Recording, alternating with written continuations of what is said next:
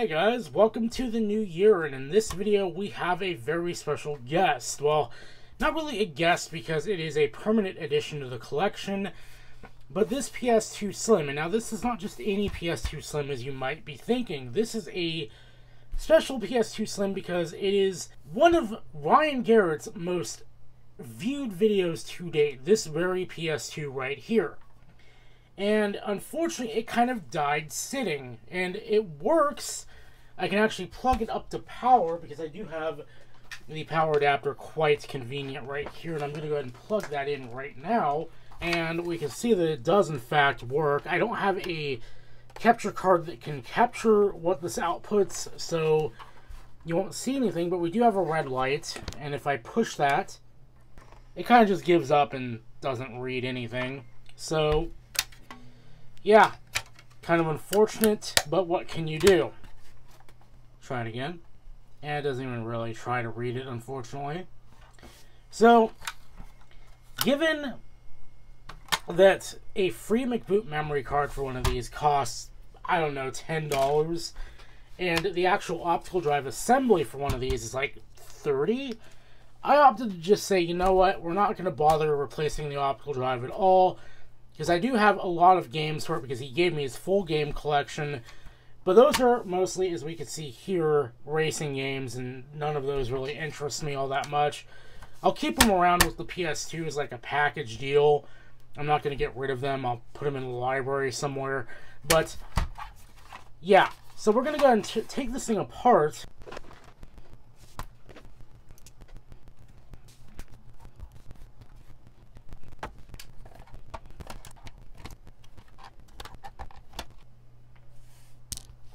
And just like that, we can now open the PS2 just right up like that.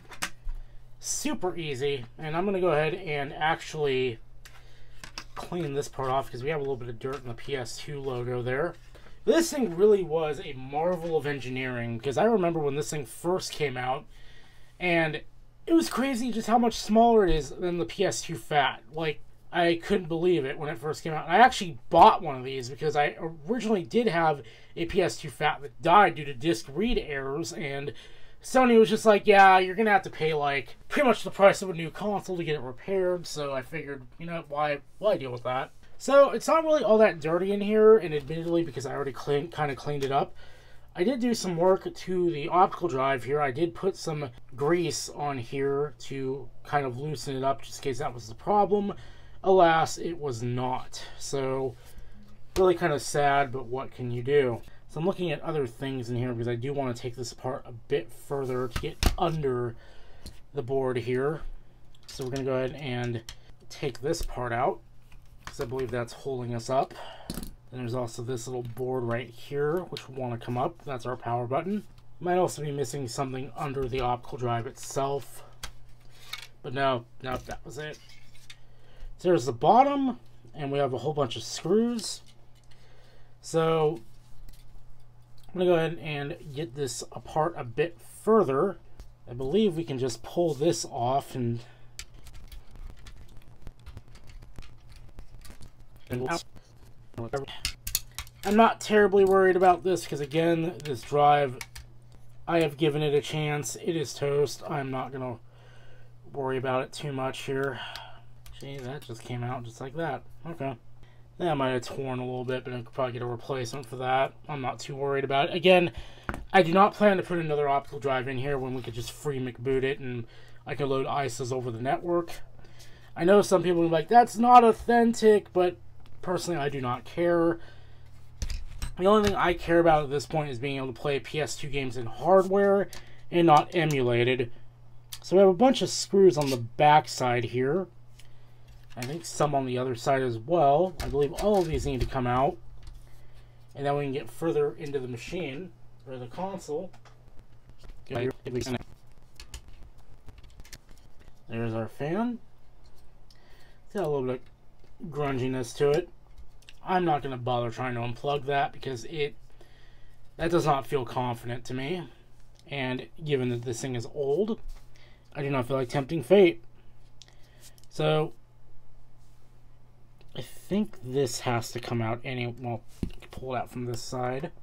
and I'm not super worried about this. So let's see if these are the right bits. Again, using JIS for this because that is the proper bit you want to use. And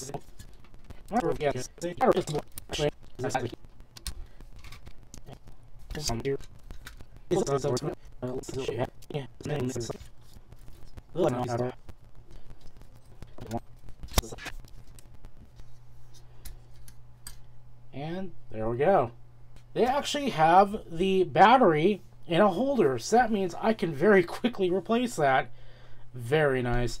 And there is a thermal pad here for the is it the RSX or whatever the PS2 CPU plus GPU is, because as we can see on here, it's down to one chip. If we flip it over, we can get this part off, and plastic insulation, there's our PS2. So yeah, really not much going on down here. I'm just taking this apart to do my due diligence, and it's actually pretty clean. Yeah, and this thing mostly sat, so I'm not terribly surprised. But it's very nice to see.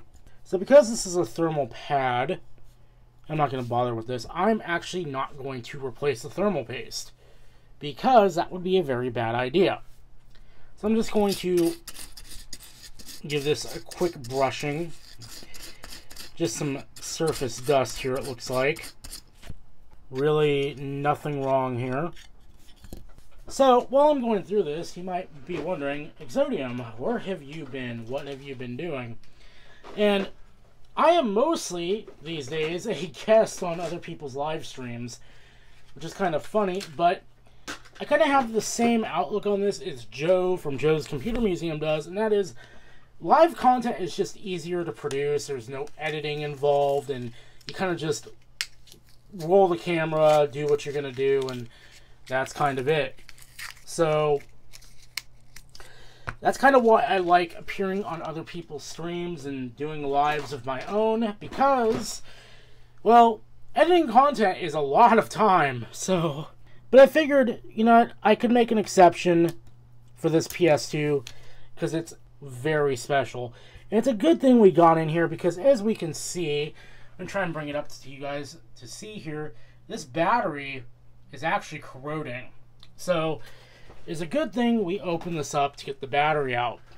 Now I could just go, you know, without the battery, but there are some games that I'm potentially planning on playing, like Metal Gear Solid 3, that depend on the system having a functioning clock. So I'm going to put the battery in, and plus, given it's not that hard to get in and out of this system, I really don't care. So, given that the metal is in really good shape, I'm not going to really deal with cleaning this up, because again, this looks brand new. So, I'm going to go ahead and just cut the camera while we reassemble this and get to the next part of the video. And there we go.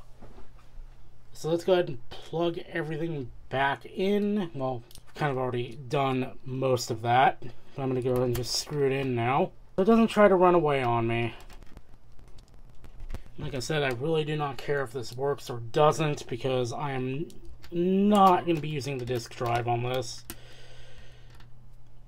Again, I might fix it down the line if I can grab an assembly for cheaper than 30 bucks. But as of right now, I legitimately do not care. I know somebody's going to say, adjust the laser again, and I've actually already got it pretty much maxed out at this point, because if I try to dial it down any lower, it's probably going to start damaging both the laser and discs I put into it. So it's kind of at the point where I can't really get any more out of it, and I see this may be a point at which I actually, yeah, haha, I put a screw in the wrong hole, and it's not going to damage anything, but the screw is not supposed to be there, and when you try and screw something into that hole that actually goes there, you're going to be very sad. This screw goes somewhere, I'm not sure.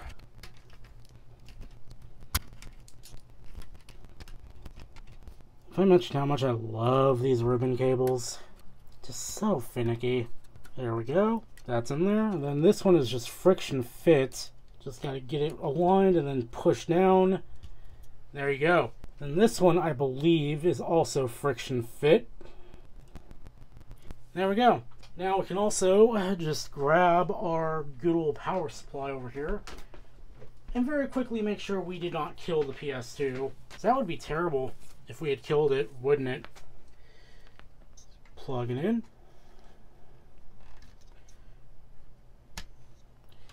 Red light. Green light. And we can also do this. And we have a switch back here and a second switch up here.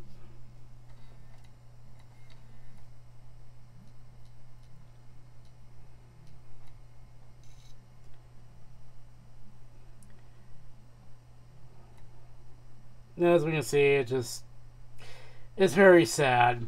So that's kind of that for the disk drive. But again, it's not what we were here to fix. Now I do believe, in fact, that this will still read CDs perfectly fine. I did not touch the laser adjustment for the CD drive.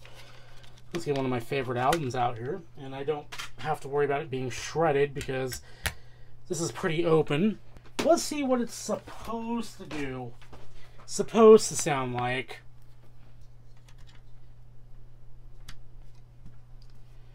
Once again.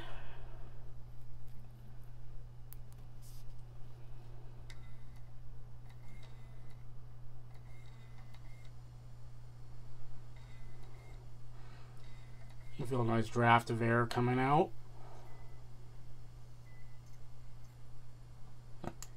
It might actually do the same thing because I have nothing to tell it, hey, start playing. But as we can see now, it is still spinning and it's going perfectly fine.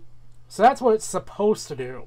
Because again, this system has the very same problem as my original fat PS2 did, where it eventually just quit being able to read DVDs.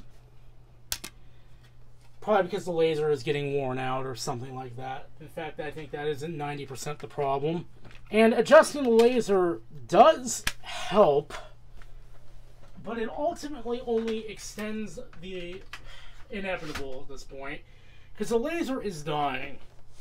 And by cramming more power through it, you're gonna get it to work, but it's not gonna last very much longer, honestly.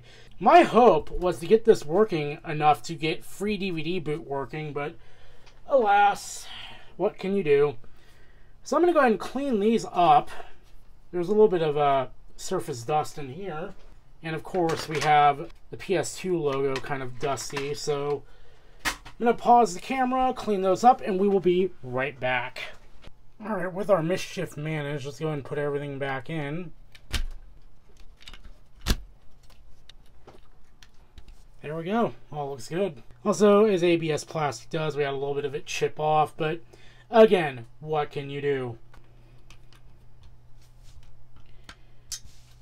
That, the motherboard is now secured. So I do believe this might come out if you provoke it enough, but this little bit right here for the vertical stand, just make sure that's in the right place when you go to put this thing back together. And it should just fall right back together. And you want to make sure that this is also lined up because it likes to not align properly and it can get very angry. So let's put it all back together now.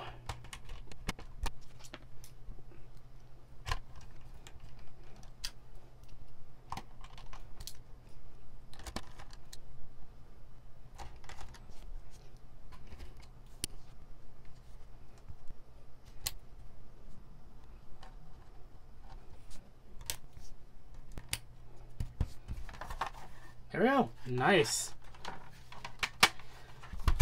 So let's go ahead and fire it up real quick and see if it still works. Red light. Green light.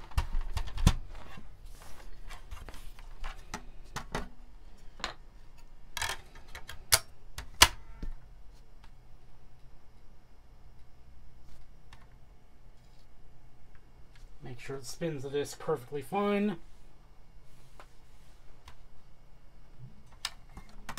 Yeah, there we go. So there you have it. The 2 million view PS2, now pretty fresh. I mean, without a disk drive, working disk drive, but that's not going to matter once we get FreeMcBoot onto it. So hopefully you enjoyed this bit of a weird video that I decided to do on a whim. And until next time, I'll see you guys later.